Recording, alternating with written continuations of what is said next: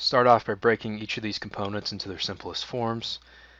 Sine of u times cosecant, which is 1 sine of u, 1 over sine of u, minus cosecant, cosine squared u.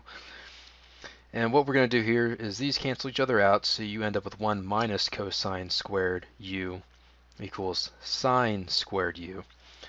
We're going to use a trig identity here on the cosine squared. You get 1 minus quantity 1 minus sine squared u. Distribute the minus sign, we get 1 minus 1 plus sine squared u.